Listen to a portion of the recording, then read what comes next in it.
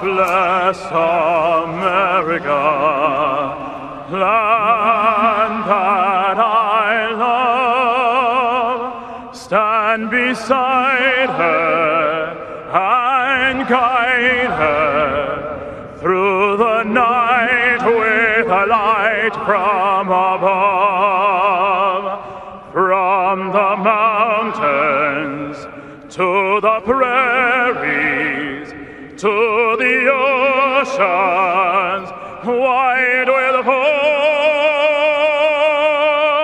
God bless America, my home, sweet home. God bless America, my home, sweet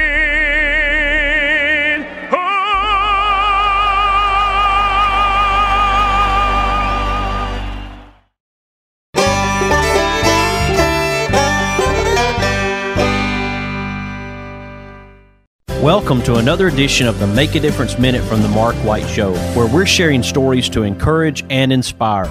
Mr. Cecil Batchelor is the one that started this business as Dependable Service Center. And even though now it's Green's Dependable Hardware and we're a True Value store, our tagline is still Your Dependable Service Center. We've tried to keep that alive for all these years. Mr. Batchelor really started a good business. We're really excited to be carrying on a long-standing tradition. It's the oldest retail store in the city of Russellville. We're Green's Dependable Hardware, 15220A Highway 43 in Russellville, Alabama. We're right behind McDonald's or right across the street from the hospital. Number is 256-331-0123. Your Dependable Service Center.